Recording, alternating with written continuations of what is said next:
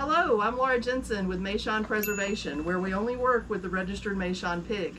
I'm here today to show you how we castrate piglets. Our amazing vet, Dr. Brown, is here setting up our castration station, and we'll show you how we get it done here. So take a look and let me know what you think.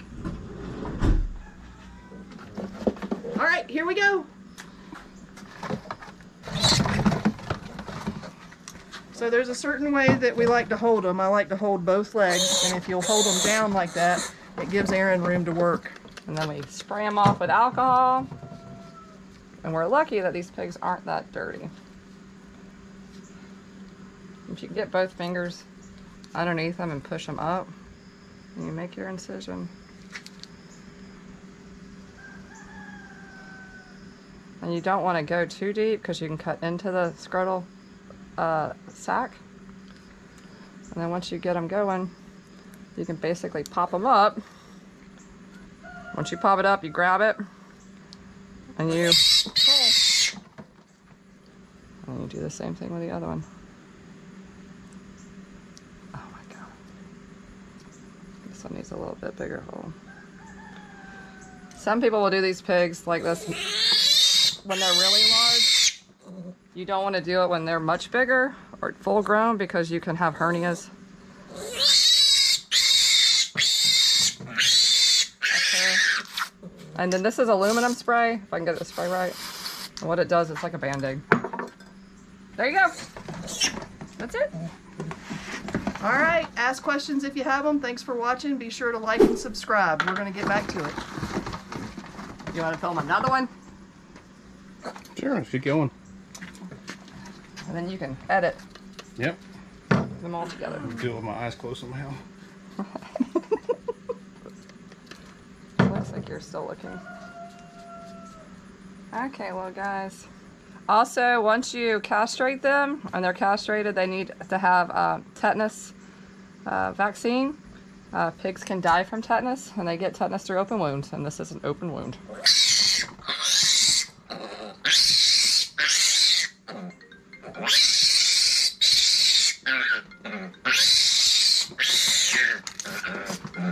Back in that little guy.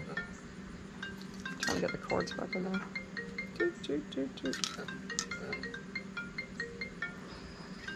Pain management wise, they could use some pain meds afterwards, but when they're this young, usually they recover quite well within 24 hours. Go back to being normal.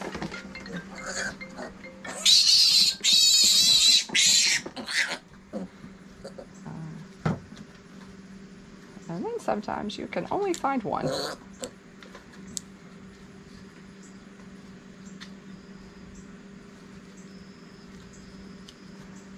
I think there's only one.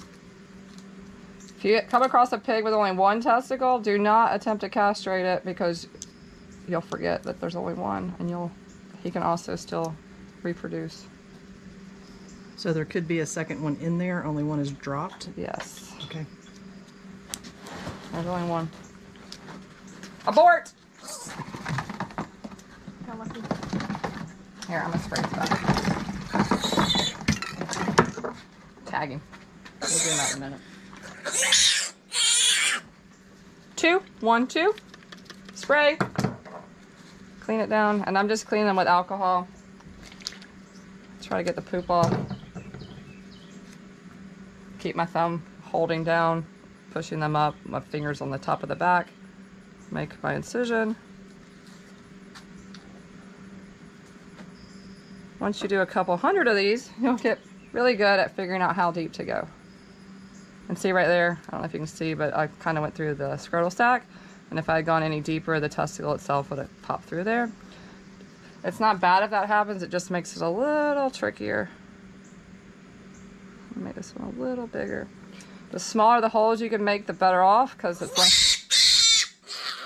less likely to herniate organs.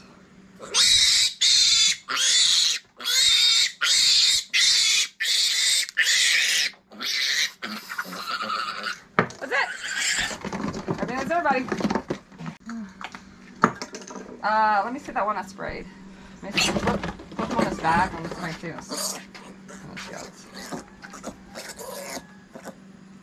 Sometimes they're like right.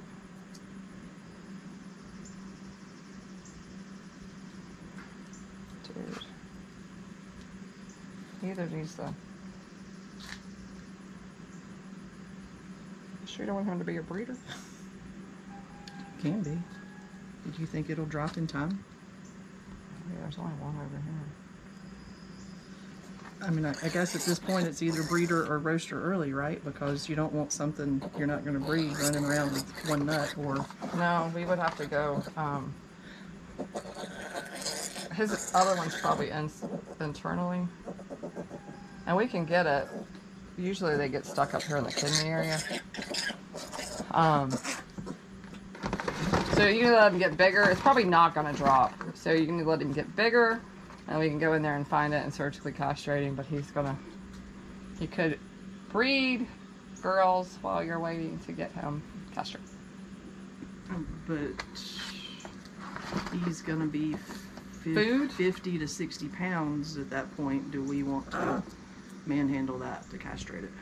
We would have to knock him out. Yeah, exactly. I think the better answer personally is I would take the one that did not drop and I would make him a feeder or put him into food. And mainly because if this is the case, and this is the only one I've seen like this after hundreds of piglets, by the way, I just don't want that to carry forward. Correct. In other words, just genetically, I would pull him out of the gene pool and put him in the meat pool so that we don't have to have more piggies with one customer. Experience that in our breeding program or for you and our customer.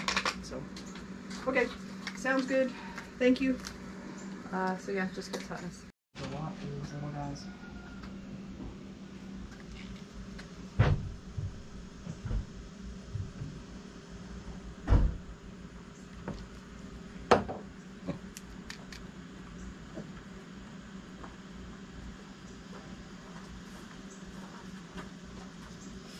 Done a great job. You've really done a good job. This right here is looking good. We're getting somewhere, aren't we? Getting somewhere.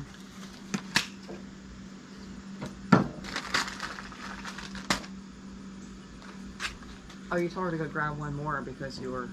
Yeah, because one didn't make it. Because I just don't think I need the boars. You've got a shit ton of boars. We do. But you know, it's been a boar-heavy year. I don't know if you've seen that in your other clients, but I've known several people with goats and pigs that it's been heavy. Leave the last one. Oh yeah.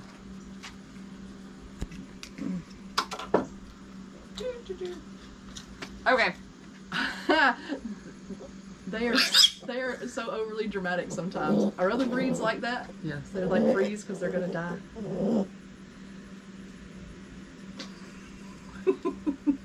He's peeing all over you. He's like, I'm so relaxed, I'm gonna urinate. She's like, no. I'll let you. Ah, you're a big one.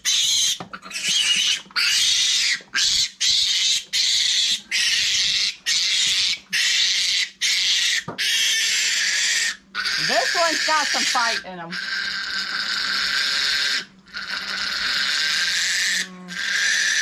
That is the mad pig sound. You want me to let that fall to the side?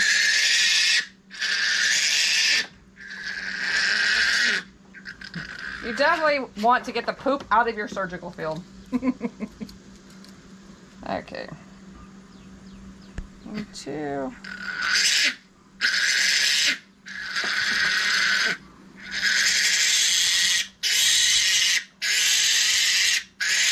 And I am pushing pretty hard to get them out. So don't be scared that you're pushing too hard.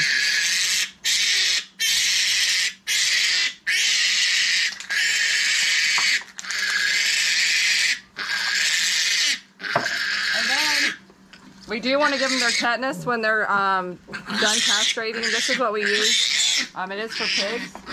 So you have your syringe. You pull the needle off. Do not put it in your mouth. Put your syringe in the top of the tank and pull it up to 2 mils or whatever your instructions say on the bottle. And it is IM. So the way we give pigs shots, we usually give it in their necks, right behind their ears. So you take your neck, don't get bit, and inject, and push down. You don't technically have to worry about hitting blood vessels when you're at the top side because their jugular veins are right here on either side of their neck, and that's where the main blood supply is. So as long as you're not stabbing them in the front of their neck, you're okay. Okay, Piggy, enjoy your day. That's it. Oh, let's give them their shots. And I'm gonna make it look super easy because I've been doing it for a long time. And it doesn't matter if you do right or left side of the neck. You just need to get it in the pig. You do want to vaccinate up inside the behind the ear area, because the more places you poke pigs, the more your meat can be discarded at processing, or they have cutouts from where the vaccines were given. You can see those post-mortem. Thanks for watching. Yes, thanks for watching. Enjoy your pigs. See you next time.